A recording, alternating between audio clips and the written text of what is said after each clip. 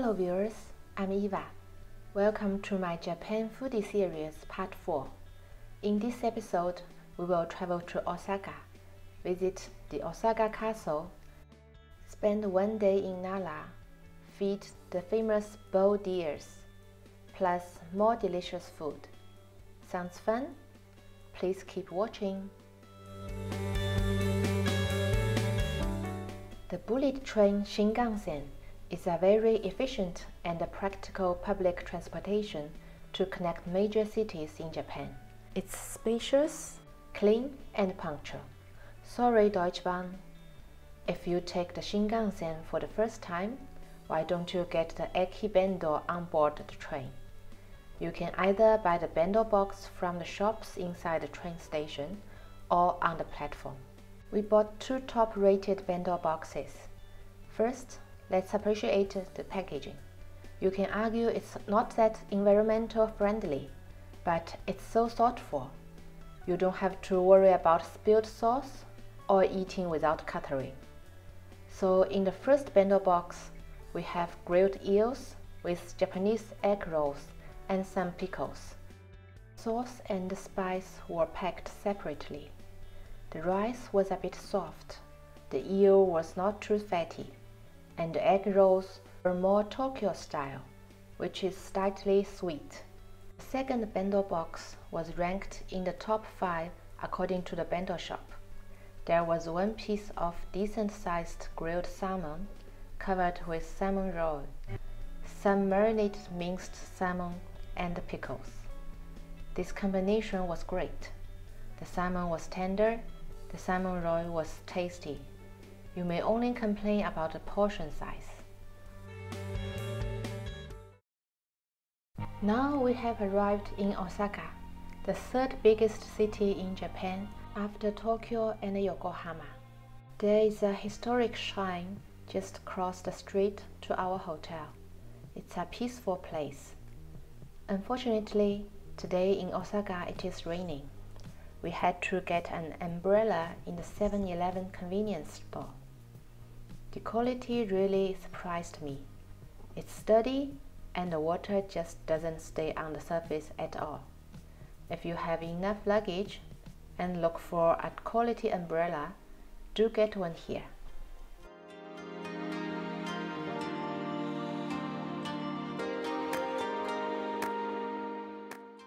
The agenda today is to visit Osaka Castle. This castle is located in the center of Osaka, looking over the city. The magnificent castle is one of the 3 prominent castles in Japan. It also played a vital role in Japanese history in the 16th century. The exhibition inside the building tells the story about it. If you are interested in the Japanese history, you can spend hours here. Some areas are prohibited for photography, so plan your trip and discover yourself.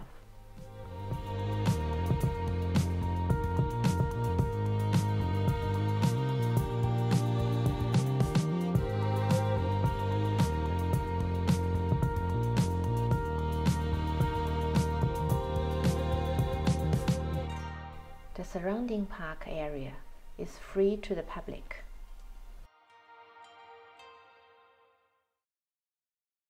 Today's dinner, Yakiniku. The restaurant I discovered was called Itamae-Yakiniku Itto. There are 3 branches in Osaka. We booked the main branch. The restaurant uses certified Osaka Wagyu beef, which has a very high reputation as Kobe Wagyu beef. They have both Chinese and English menu to explain different cuts. One challenge is there are so many to choose from, and as rich as Wagyu beef, you won't be able to eat too much. Finally, we decided on 1 portion of halami, the outside skirt, 1 portion of karubi, beef belly, 1 portion of ichibo, H-bone, beef thigh close to the bottom, 1 portion of zabuton, chuck flap, and 1 portion of the best roast. I don't like the halami. It has a strong taste, but I do love the rest, especially the best roes. They just melt in your mouth. 2 plates of meat don't look that a lot, but I was really full. Better take a walk before heading to bed. Osaka at night was a vivid metropolis.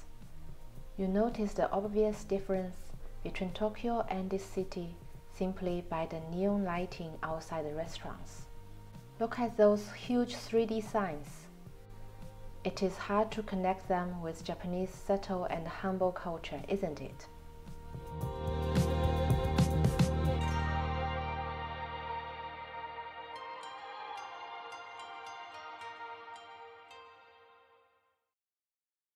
Today is a lovely sunny day.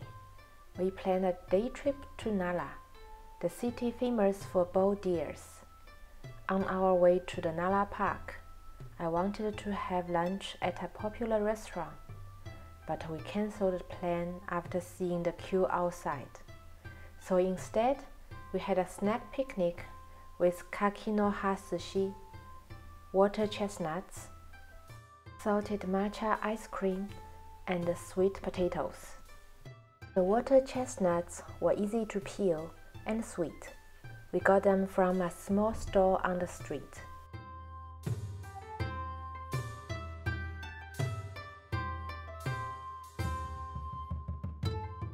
The kakinoha sushi is Nara's original food. Sushi rice is topped with salmon or mackerel, wrapped with a leaf of persimmon. I like mackerel better than salmon. The ice cream was from a cafe. The salt really brings out the flavor and it's just a perfect ice cream. The baked sweet potato was sold by an old couple. They can even speak some basic English. It's time to feed deers. They are cute, but sometimes can also be aggressive. So when you feed them, be aware that some might bite you. Better keep distance and make sure you are not surrounded by a group. Now let me show you the correct way to enjoy the experience. You find a deer, keep your distance. When the deer bows, you give it the deer biscuits. Other food is not allowed. When you finish, bow back to thank it for the experience. Then you run. Passing the park, you will reach the Kasuga Taisha Shrine. Deers are wandering around here as well. Most times, they are peaceful, but we also witness how they compete to get the food.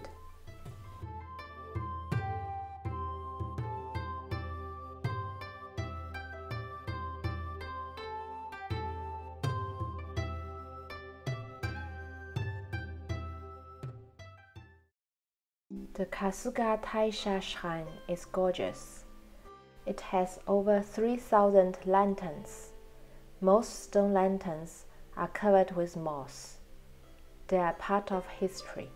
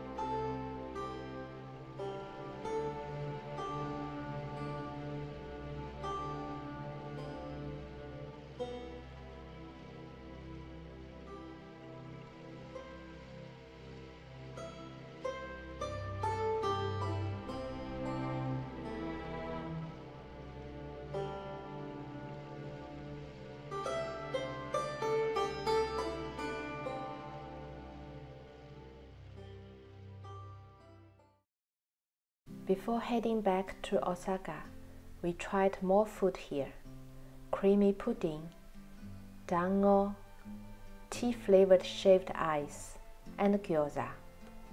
Well, I kind of forgot that I booked an all-you-can-eat dinner, but I would say I was disappointed by the dinner.